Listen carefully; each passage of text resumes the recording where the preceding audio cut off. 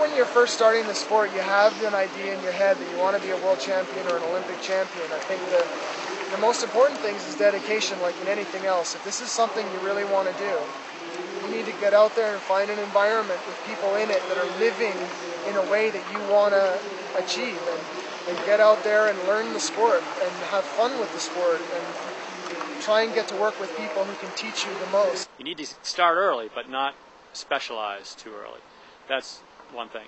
The other thing is associate with a group, and there's a reluctance sometimes for people to do that.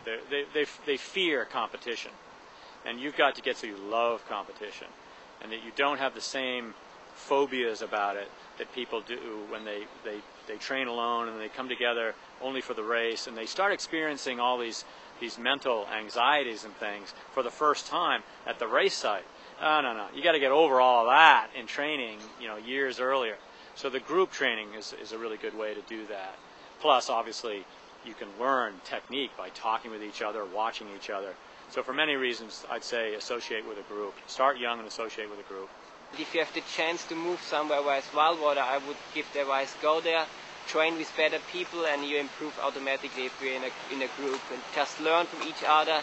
Just paddle as many water as you can, as many white water, and learn the technique, watch the others, watch the best paddlers, and try to do the same, watch them how they are training, how they are racing, how they are preparing before the race, talk to them, because we are all like one big happy family and we all talk to each other. In this day of technology, there's video posted everywhere on the internet. Just whenever you have a free moment sitting around, just search the internet and find a YouTube video of someone doing a crazy upstream that you can go out and try, and just always watch and always have fun. Just think about it all the time. I mean, it's infectious, and it's a lifestyle. It's really fun, and if you're always watching and always asking questions, it's all you'll think about, and it's all you'll want to do, and you'll just get better. Watching and seeing what is state of the art, and then always questioning, what is possible, where's it going to go next, and trying to anticipate. The top performers have one thing in common, and that is what I call fascination for the process.